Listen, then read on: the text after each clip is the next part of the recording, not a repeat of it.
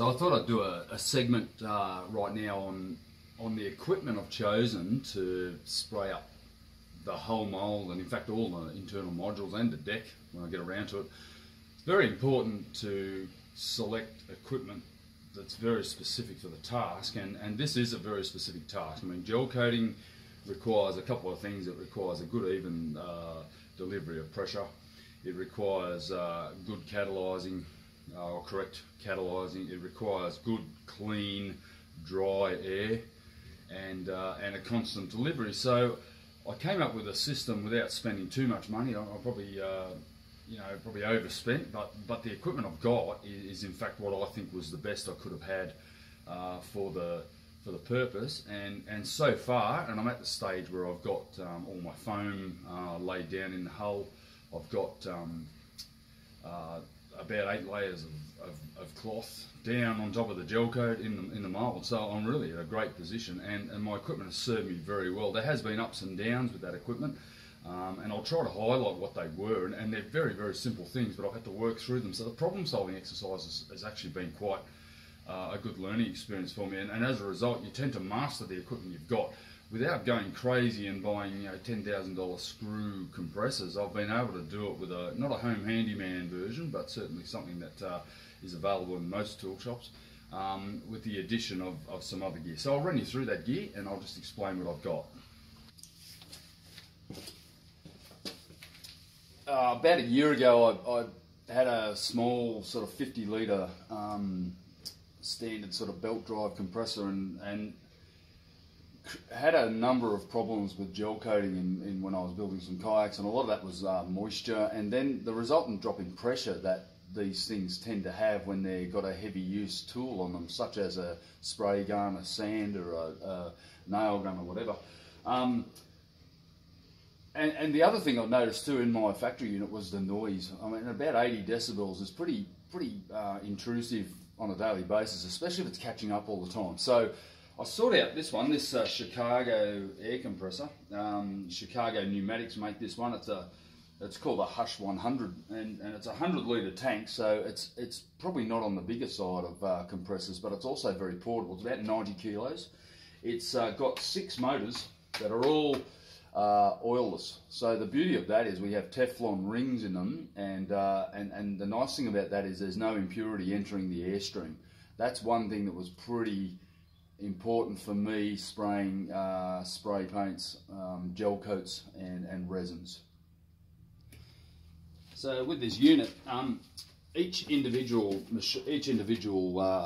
pump or compressor has its own filtration. So this is the air intake here, and there's a small air filter in here that, provided you keep it in a relatively dust-free environment, you're going to end up with nice, clean, dry air to start with. So that's part of the reason why I chose this machine. The intake's tiny. If I put my finger over that, it'll actually suck on. But I try to keep this machine as clean as possible, but working in a boat building environment is not a clean environment, so I'm forever cleaning, sweeping, making sure the dust is out of here.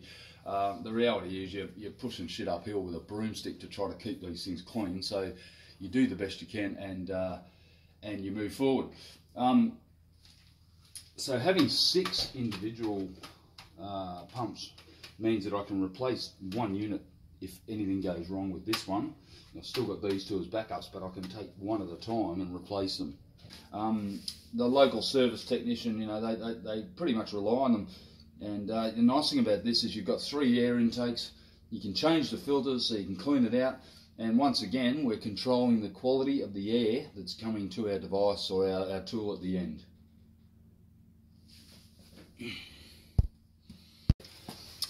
Interestingly, the name Chicago Hush 100 indicates a 100 litre tank, but it also, hush means that it's been silenced. This thing runs at about 56 decibels, which is substantially quieter than a standard belt drive compressor. So that was another reason why I went for it. I love that in the workshop, that I can hardly hear this thing running, so much so that I don't even know it's running half of the time. That's been a really good feature of this particular brand. This isn't a blatant ad for it, but I'll tell you now, it's been an absolute winner, and I use this in a commercial sense all the time.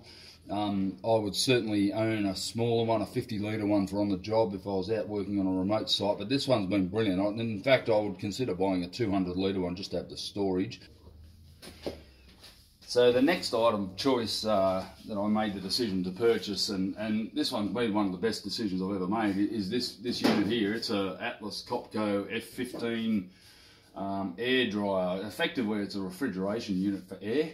You're taking compressed air in through an intake, feeding it through a complete refrigeration system, and the beauty of this thing is that it can control the dew point of the air, so it's actually condensing any air that's in that, or any moisture that's in the air, and removing it every minute or so. I hear this thing vent, and it actually dumps the air for me, or dumps the moisture, therefore the impurity, and keeps my air quality really high. Now, I wanted this thing portable so I could take it from my unit back and forth as I need it for a certain job. So I got onto eBay and found a tool tray and mounted it on it. And essentially, by doing that, I can now roll it 50 metres back to my factory unit, and I can keep it reasonably portable. But this thing, it's obviously electrically run. When you switch it on, what it does is starts to refrigerate the air. More even pressure than I would get just straight out of the compressor. So not only have I got a moisture trap on the compressor, I've got an air dryer as well, which is then drying the air to a whole new level. We're talking like 99% of impurities removed and 99% of moisture removed from the air, giving me a really, really good quality air delivery system.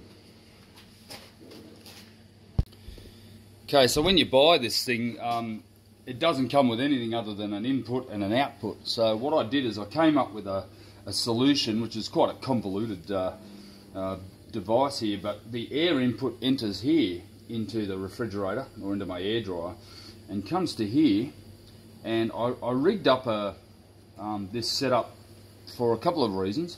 Firstly, I wanted it to be able to be changeable. I didn't want to go soldering copper wire, copper pipe. And I'm using copper again for another good reason, because copper actually helps the water condense as well.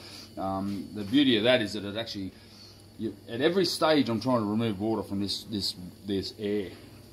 So the air comes in the inlet up to here. I put a shut-off valve or a sort of a bypass valve into here, but the air flows in here into the air dryer, gets dealt with in the condenser, then gets vented out of the hose down here, which I'll show you in a minute, and then back out, and then makes its way out to my device, out to my tool or my gel coat machine.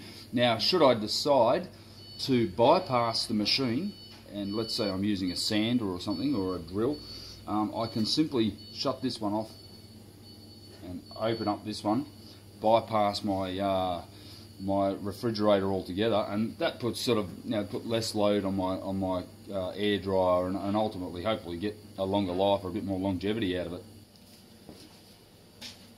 So you can see here the way the air is flowing through. It's gone through here and back out of here and down.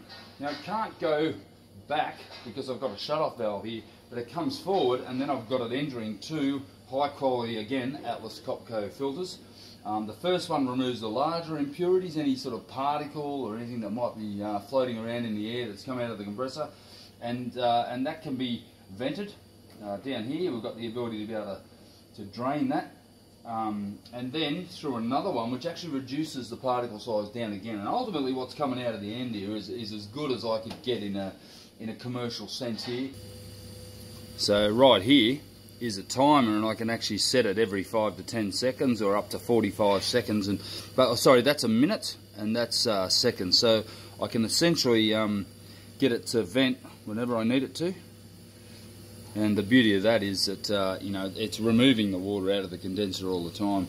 Now pumps the water here out of this tube down here and just sprays it onto the ground. The third component of my gel coating resin delivery system after my compressor and my air dryer is then we have a standard high pressure hose that feeds in and joins into this machine here. Now this machine is a gel coat sprayer. It has a Graco external mix delivery gun, which I'll talk you through in a moment. It's in pieces at the moment, but over here you'll see this machine. This is specific only to the composites industry. You're not going to find this machine in any other industry. So I did a lot of research. I looked at options all over the world, and a lot of them, quite simple, you can buy second-hand ones, but then you're going to have part problems, sourcing parts and components that you need. The other thing too is, because you're generally buying these things from overseas, and in fact we imported this one, you've got to be pretty good at self-service. Having a good backup system for parts and advice is certainly essential.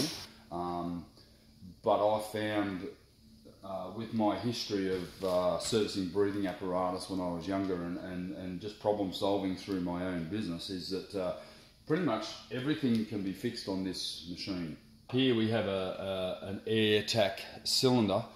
This actually is the main nuts and bolts of the machine. What this does is it drives a piston rod down and activates a pump down here. Now these things are pretty specific to a lot of pneumatic machines. Source that on eBay or through the manufacturer. Will actually send me another one should anything ever happen to this. To date, this machine, it's been incredibly reliable. The second part of this is this piston rod here drives this particular shaft into an oil reservoir here, which lubricates it, and then in this area here, this black cylinder here is two ceramic balls, and that acts as a pumping system to pump resin, be it gel coat, and these are highly sort of very thickened resins that we're using, and gel coat is a thickened resin, so you can't just do this with a normal pump. So that the resin enters here, is pumped up and down this particular machine. It hits these two little air activated valves, and again mechanical, no electronics in this machine. So that can be fixed, that can be fixed, that can be replaced in 2 minutes. So anything that goes wrong with this machine can generally be fixed pretty quickly. I wouldn't say it overly quickly. I've had a couple of issues with it, but by pumping up and down, you're drawing resin from a reservoir up into the pump and then back out into this what I guess we call it a reservoir, and then out to my gun.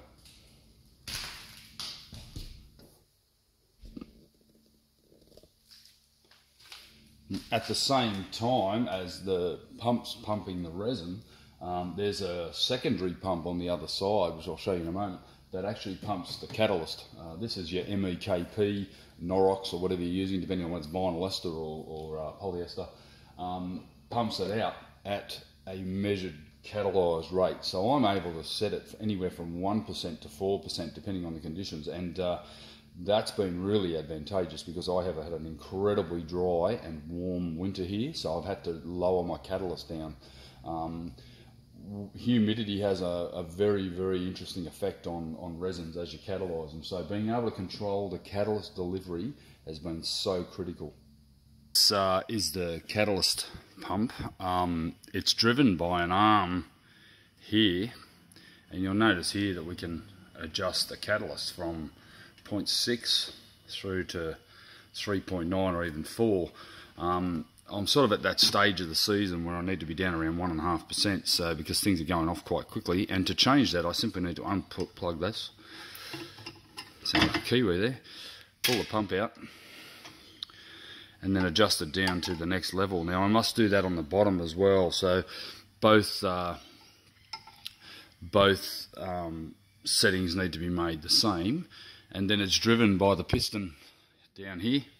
As that pump goes up and down, so does this arm. And I'll just get back here. I'm actually 15 feet up in the air here on a pallet rack. You'll see here it's pumping up and down, and it's already pumping and refluxing the catalyst into the reservoir. By doing that, I'm actually removing any air bubbles, and then when I'm ready to send it over to the gun, I'll simply move this little guy here, which will start to increase. In a moment, I'm sure we'll see it. Usually takes a couple of minutes for it to happen because we've got air in the bubbles. Yeah, there we go. She's starting to rise now, and that'll get up to around 3 megapascals, and that then ensures to me that I've got the catalyst down at my gun. You can see there all the air bubbles being removed. So incredible system, and this works so well, it's ridiculous. Now there's no denying that Graco make some of the best spraying pneumatic systems for delivering resins, paints, 2-pack products such as flooring adhesives and all of this sort of thing. So one of the things I really concentrated on was making sure I got a Graco system. Now I chose an external mix catalyzing gun for a couple of reasons. Firstly, the wastage of resins is something that is so profound. I mean, as a hand mixing type, catalyzing type business in the past, I have probably wasted as much resin as I've used, purely because you never know whether you're going to 250 mils or 500 mils. So you're always mixing too much. All of a sudden you've got a block of resin this high in an hour that you throw away. So effectively the wastage of resin is a problem. Now in a boat of this size, in a 40-foot catamaran, that could be, you know, tens of thousands of dollars. So the decision was made to buy something that catalysed outside of the gun, and this was the decision here. So this particular gun here, this little Graco gun, is without a doubt one of the best things I've ever owned. It's a bit of a mess at the moment. It's very easily cleaned up with acetone. This has been used around about 500 hours, still going strong. You've got a trigger release here which stops you inadvertently spraying when you don't want to, but the beauty of it is the resin is delivered through the central tip here, and the catalyst is delivered through the outside jets here, and it's catalysed outside of the tip of the gun. That has a couple of effects. It means you need to be around about 50 centimetres away from the job as you spray it, because you'll physically see the colour of the resin change from, in my case, vinyl ester that I'm using is purple. By the time it hits my job, it's green, and that indicates to me that it's catalysed. If it stays purple, you've got a problem. You're not catalysing. So you've got to make sure your catalyst is full. But the beauty of this is having it catalysing about a centimetre away from the gun tip, mate, is the winner. It is an absolute winner. The great thing about that is that I can see the physical catalysing. And that has been an absolute winner for me on a job of this size. And so far I'm at around 800 litres of vinyl ester into this hull mould. That is a lot of resin. If it's not catalysed, you've got problems. So I'll just show you in here how much cleanup I need to do at the end of the day. Now this is another thing, is acetone is around about $400 for 200 litres. If you go into Bunnings, Canadian Tire or whatever, you can pay anything like $11 a litre. And even if I buy a 20 litre pail of acetone, it's going to be around 70 or 80 bucks. So I bought a 44 gallon drum or a 240 or 200 litre drum full of acetone, and so far I think I've used about 20 litres. Why that is that in here, at the end of the day's spraying, my resin, and let's say I've got to continue on with the same resin system tomorrow, I just simply unscrew this tip, remove that tip, chuck it in a cup of acetone, take out the ball valve, throw that in a cup of acetone, give it a good clean, give this a dry wipe. There's a small O-ring here which in the words of the manufacturer of the machine, never ask this O-ring to touch acetone. I don't really know what that means. I don't think O-rings are supposed to touch acetone. The way they said never ask it to touch it, I think that implies this has a personality. Well, in fact it does, because without this O-ring, the shit goes everywhere. It back flushes through the machine and you end up with catalysed resin. So that O-ring sits neatly in there, and I give that a little light grease with silicone grease to make sure it gets a good seal. And I give it a light wipe down, hang it up, go home for the day. Doesn't get any better than that. And all up, my rinsing system is about 50 mils or 60 mils of acetone. Now that has got to save me thousands over the course of this job. So this particular setup here on a pallet rack has just worked absolute perfection. I've had everything right at the transom, so I hope you like this this little short tech episode, and join me next time on Life on the Mould.